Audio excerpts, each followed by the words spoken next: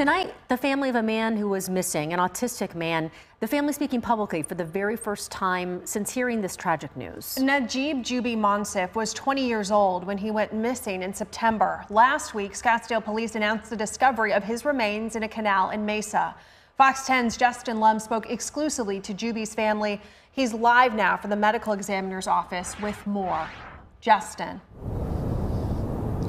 Ellen Christie, as you know, forensic analysis matched the DNA of the remains to Jubi Monsif. Toxicology results are pending, and if you ask Scottsdale police, there are no signs of foul play. But Jubi's family wants a closer look. They refuse to believe he got in the water on his own. You know, we're very grateful to have loved such a special person. Jubi Monsif's family won't be celebrating his birthday on Wednesday. He would have turned 21.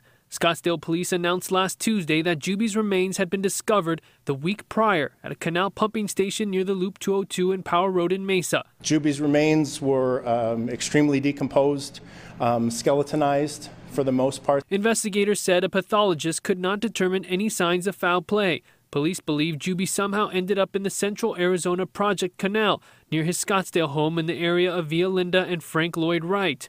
They say he died within hours of his disappearance during the early morning hours of September 23rd. His body ended up roughly 11 miles away.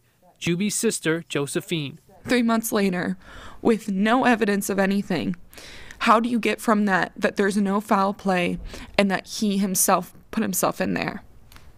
That just sounds like convenience to us. Within the first week of his disappearance, police searched the Cap Canal, scoured the neighborhood for surveillance footage, and used dogs to track Jubi's scent to a nearby Albertsons. The smell stops there. And if he did walk to that Albertsons from my father's house, there is no video footage of him walking there. Investigators confirmed there's no surveillance images of Jubi, so how did he get onto CAP property? Police say Jubi may have slipped through 2 fenced gates. Scottsdale PD did examine Jubi's online gaming accounts and digital devices, saying they found nothing of concern. He did tell family members they would not see him again a day before vanishing. Jubi's father wants clarity. Nothing's going to change in our case. Our misery is there now. Jubi's not going to come back. But we don't want any other case similar to Jubi. And we reached out to Scottsdale PD with specified questions. We are waiting for a response. Meanwhile, Jubi's dad says he wants Arizona's Attorney General Mark Brnovich to investigate his son's case.